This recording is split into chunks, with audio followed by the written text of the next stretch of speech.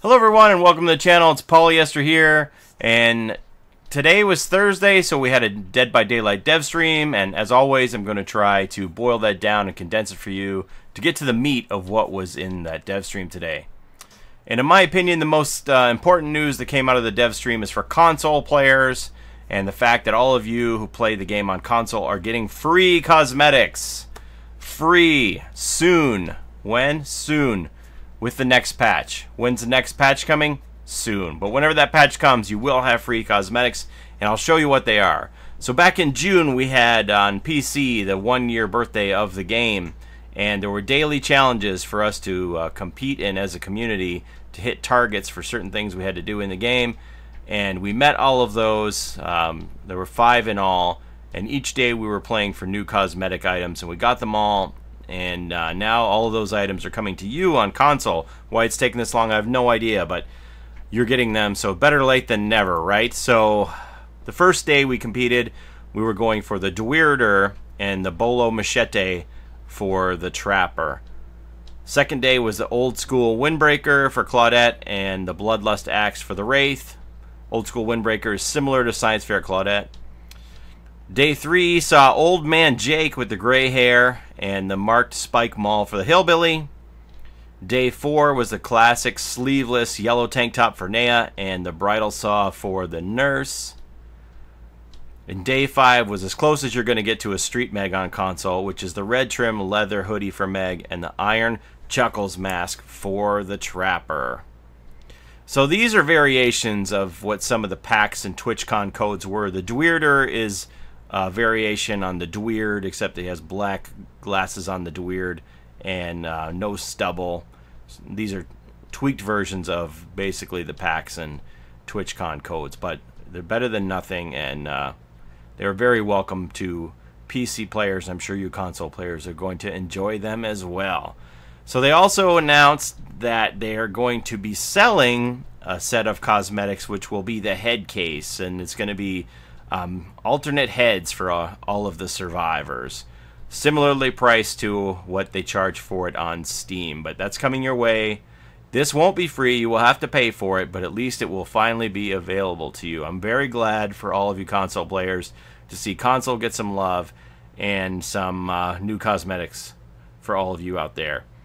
And that's going to happen just in time for the PlayStation Experience upcoming this weekend, put on by Sony in Anaheim. And Dead by Daylight is going to have a booth there where they will be playing the game. Will there be any exclusives for PlayStation? I don't know. I kind of doubt it, but you never can tell. We'll see what happens with that. And then from there we went into the slides. So let's see what I have for slides here. Okay, what's next on the roadmap? They rearranged this a little bit from the previous week. Wraith update, the Wraith Cube seems to be first thing on the list now. The winter event after that. And the PTB, or public test build, where people on Steam can try out the new emblem scoring rework for the way that survivors are going to pip in the game. That looks kicked a little further down into the road, maybe sometime in December. Who knows? And then after that, once they've gathered all the data for the PTB usually runs about a week for them to gather the data of the players playing in that pool and see how the system is working. And then they'll take that data and either tweak it or just roll it out if it's working exactly the way they had hoped. And then the new victory conditions for survivors will be in the game. As far as the winter event goes, I don't know how denominational they're going to be, because obviously people of different religious backgrounds around the world play the game. I don't know if it's going to be more than just snow and snowmen, something that is, you know, not denominational at all, or if we'll see like Trapper and Huntress as Mr. and Mrs. Claus. Who knows? It'll be interesting to see. This is something that's been going around on the internet. I wouldn't mind to see the hag all decked out in Christmas lights. That's pretty funny. Or my friend Nikita, who is very good at graphics design, sent this to me. The Lisa Sherwood holiday collection with her Christmas tree onesie and Santa hat. I think that would be pretty cool, but we'll never see that. I would like to see a Santa hat on any character, like Trapper with a Santa hat. I think would be pretty funny, but I don't know if it'll happen. Just give Hag back her red dress. Like, what's going on? She had a red dress for 24 hours and her ponytail and was never seen again. Just let. She wants to cover up. She doesn't want to have that exposed boobie all the time, you know? Like, give her a dress back so she can cover up. Please, Lisa Sherwood. She's a modest woman, all right? Just give her dress back. Anyway, I would think this would be hilarious, but it probably never happened. All right, back to the slides. Enough foolishness. Okay, so we went through all of that. Wraith Cube, he's pumping the iron. Every day he's getting a little closer. Hopefully in a week or two we will see the Wraith update. And they had that the link that I put out a couple weeks ago for everybody to sound off on what they thought about the proposed changes. They read all of it, and they said that they actually took into consideration some of the things that people said, and it influenced their decisions. So we'll see what the final product is for the Wraith. And yeah, I was very glad to hear that it was all constructive and productive conversation in that thread, and they read it, and moving forward that it helped. So hopefully we'll see things like that again in the future. Okay, things that they are testing a fix for internally is a problem where the nurse blinks behind a house in Batum. I don't know what that is. Foundry generator placement. I definitely know what that is. They want to fix that, where you can actually drop down onto the generator in the Ironworks. But it will get you banned if you get caught doing it in a game, so I don't recommend it. And you may have noticed that they moved the pallet back where it used to be outside the window of the Ironworks, and they're still trying to figure out where they want to put that, it looks like. Killers starting without their ability. I have no idea what that is. I have seen a couple videos now of a Huntress spawning into a map with Trapper traps laying everywhere, and she can use them, which is quite interesting. The Traptress. It's pretty funny to see Huntress throwing hatchets and picking up traps. Like, wow, she's really buffed in that mode. And okay, motion blur effect correction, don't know what that is. Okay, things they're working on. Getting stuck in the shack pallet. I've seen that a couple of times now. It's not fun if you get stuck in there. If you're the killer and you see people stuck in there, just like break the pallet and count to 10. Close your eyes and count to 10 and let the game resume. Be a good person on that one.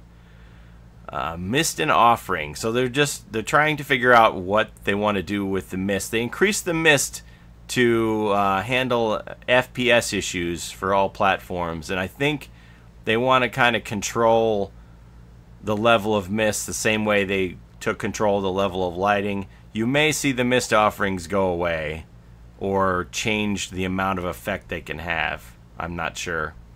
But the mist can get pretty intense. If everybody brings thick in the mist, it can get pretty intense. And okay, killer clipping and hooked survivors. Actually, they'll clip through any auras. Down people, you could see auras being clipped all the time. That isn't a feature. That's a bug. It's not supposed to be like that. It is pretty cool, just like how we had the pallets flying up in the sky.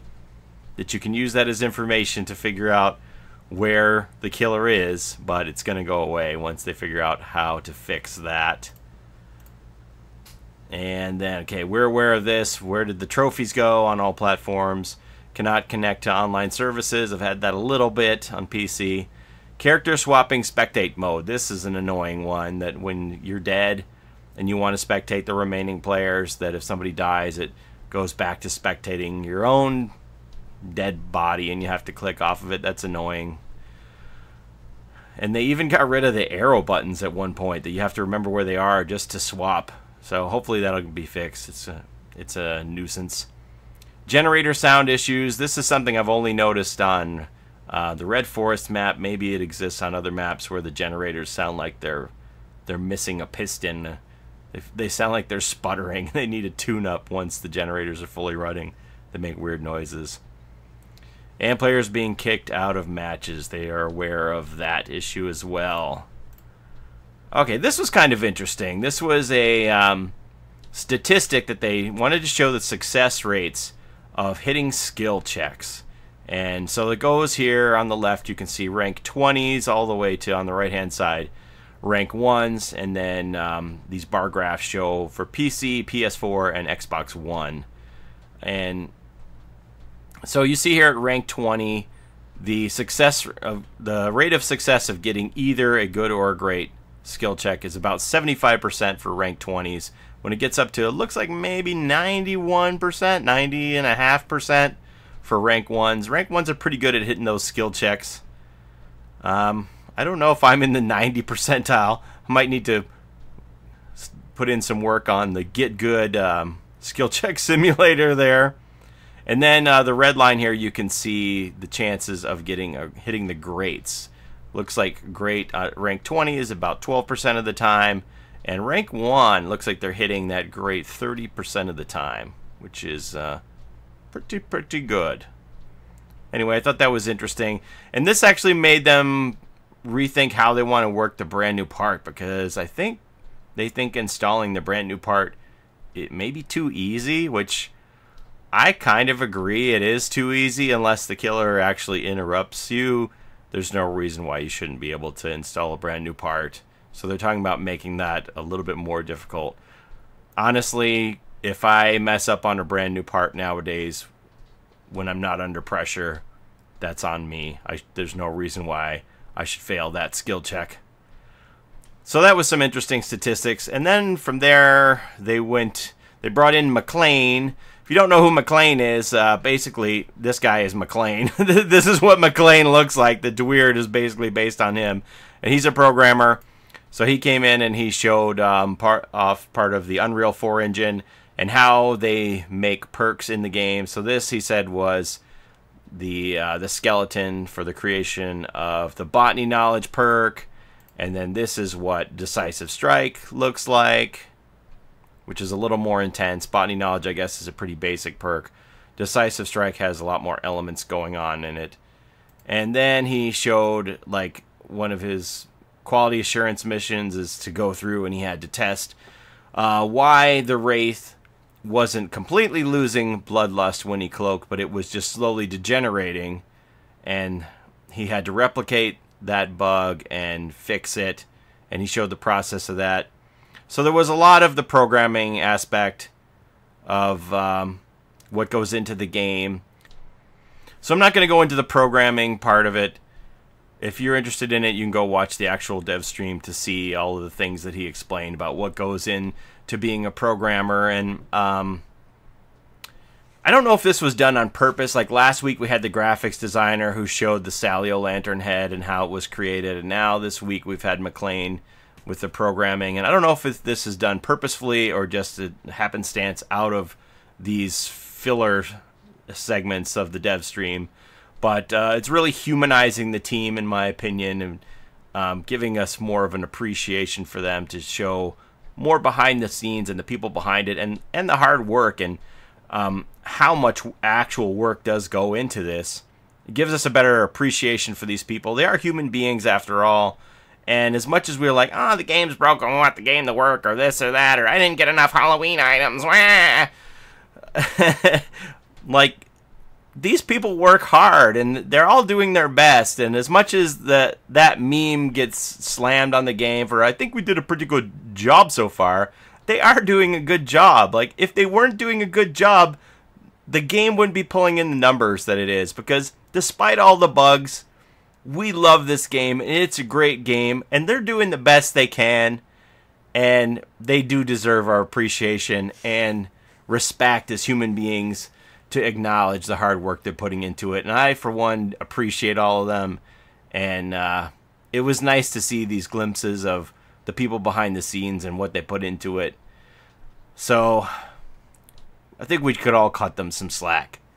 Like, could we do a better job than they're doing? Probably not. So let's cut them some slack and just realize they're all doing the best that they can. They want the game to be the best that it can be, and they're working on it. So I think sometimes we're a little too hard on them. We expect perfection out of human beings, which, you know, everybody has feet of clay, and yeah, they don't deserve all the grief they get. So I appreciate these segments that they put in to humanize it a little more. And I think it's pretty cool. Oh, and one other big piece of news that I forgot today is that a patch came out today which took all of the save files off of the Steam cloud, and they have put them onto their own servers at the Dead by Daylight offices. So they started out gradually with 10% of the save files, and that seemed fine. They had no issues. They moved it up to 30%, and it's so stable that now 100% of the save files are on the Dead by Daylight servers, which should completely eliminate all of the loss of progress issues. Knock on wood. So that's amazing to hear. I'm still going to back up my files every once in a while, but hopefully the days of loss of progress are behind us and we won't have to worry about that anymore. So, yeah, that's good news. And they also talked about, they had some Q&A at the end, said, would you ever consider buffing Freddy? Which Freddy's name was not mentioned at all last week. And they said, yes, that they would look at and see how he's performing, and if, you know, if they felt it was necessary, that they would, but they don't have any plans for it right now.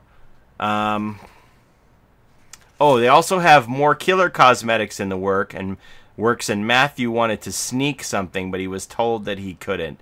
So killer cosmetics are on the way, and they also said that since they're going to rework the ranking system, that there would be some incentives for people who reach rank 1, possibly with cosmetics.